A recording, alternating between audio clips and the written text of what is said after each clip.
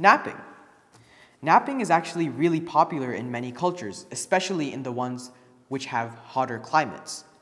For example, in Spain, the afternoon siesta is a common practice where shops and restaurants actually just shut down to allow people to rest. Naps can be beneficial when maintaining an optimal sleep schedule is challenging, as they help reduce daytime drowsiness. However, there are three potential downsides to this. Firstly, napping during the day might make it harder to sleep at night because it reduces the sleep pressure built up throughout the day. Secondly, the body can come to expect naps, making it harder to stay awake through the afternoon.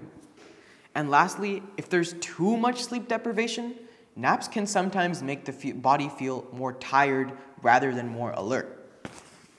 The perfect nap varies in duration and benefits, but it's safe to say that a 20 to 30 minute nap stops short of stage 3 sleep, making it easy to wake up from and beneficial for strengthening synapses in the brain, which is really good for learning and connections in the brain.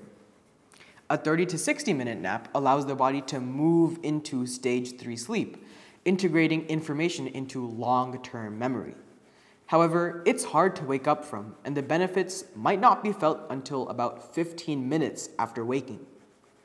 A 60 to 90 minute nap enters REM sleep, which is good for emotional processing and creative problem solving, and it might be easier to wake up from than stage 3 sleep. Adopting erratic sleep times and viewing sleep as something you can catch up on later can disrupt your body's regular cycle, making it difficult to fall asleep when you want to and resulting in lots of tossing and turning. Erratic sleep-wake times are also associated with chronic health conditions such as obesity, high cholesterol, high blood pressure, heart disease, and even Alzheimer's and cancer. This is likely because when you get less deep sleep, which is essential for the body to properly repair and rejuvenate itself. To determine if you're getting enough sleep, answer the following questions with a true or false. I need an alarm clock to wake up at the appropriate time. It's a struggle for me to get out of bed in the morning.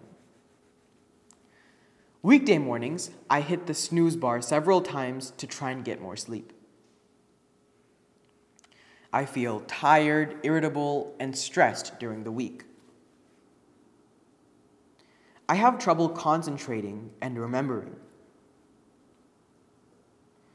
I feel slow with critical thinking, problem solving, and being creative.